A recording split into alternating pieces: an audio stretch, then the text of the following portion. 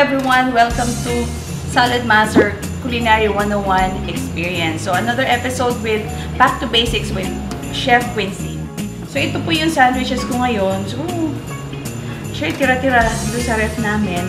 So gagawa ko ngayon ng sandwich kung saan may for sure, no, lahat ng bahay, may mga omelet, may ham sa bahay, may mga tira-tirang mga gulay. So pwede natin paghaluin. But for now, gagawa ako ng pang-sandwich natin. Yung mga rolls, di ba? Kadalasan, pagka New Year, marami tayong mga bread. So, gusto ko yung rolls kasi soft. So, gusto naman anak ko yun. So, yung bacon without oil, dito sa ating 10.5. Ayan, kita-kita nyo. Yun ang maganda kay Salad Master. No need put oil yung ating bacon. So, yung bacon natin, hindi natin siya yung super crunchy. Hindi. Soft lang siya na pagkaluto. Ayan. Ilan ba yung aking lulutuin? Mix na lang natin siya.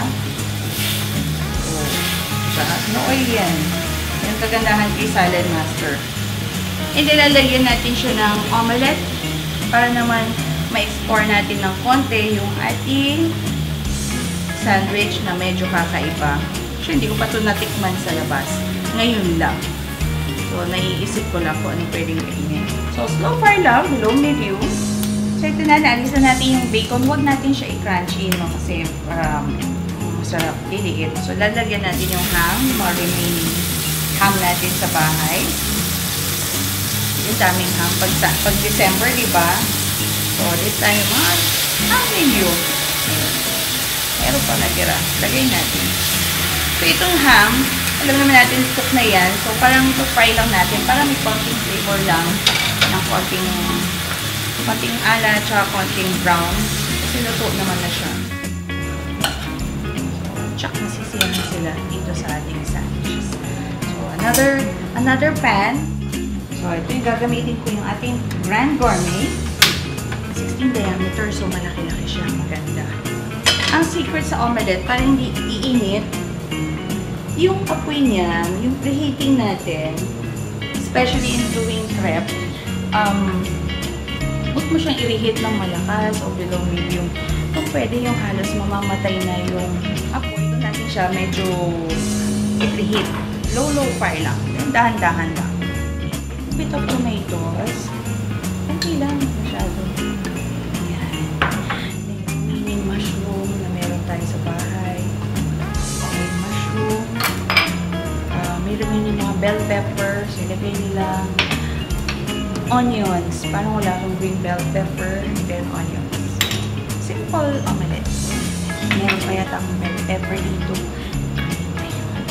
So, Paskong-Pasko nga ang kulay. Ganun. So, halo-halo lang natin siya. Huwag matakot dito sa ating scrambled egg or omelette kasi talagang ganyan dahil transfer lang naman natin siya sa sandwiches natin.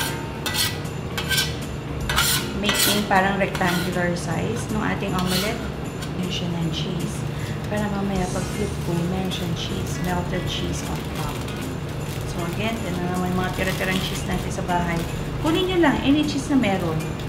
Ito kasi nakita ko sa ref namin. So pwede na. So ito yung bread natin. Preferably ito yung gusto kong rolls. Kasi para medyo ma-slice natin. I-slice ko lang siya ng half. By using your bread knife. Mas maganda pag bread knife. Yun. Ito, breakfast kasi, minsan tamad na yung mga anak natin sa umaga. Magandang pang-banding kasi individual na siya. So, one for daddy, one for mommy, one for bunso, and one for kuya.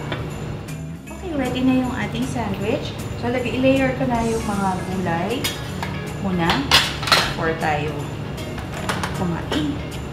So, ito na, mga tira-tira rin mga gulay natin sa ref. Sayang lang, agapan.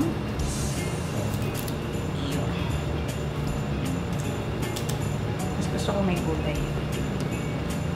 Wala kompleto. Walang excuse. Kasi, for sure, marami tayong gulay pagka Christmas. May iiwan. So, yan. Then, layer natin yung ham. Layering your sandwiches. Oops. For sure, magugustuhan to ng mga anak natin. Kasi something different for leftover food. Then bacon.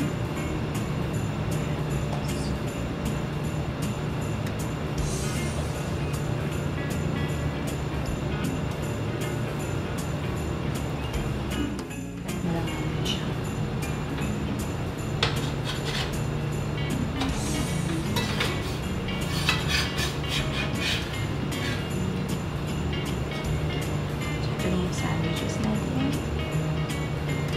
Yeah. Lutong na si Kuya.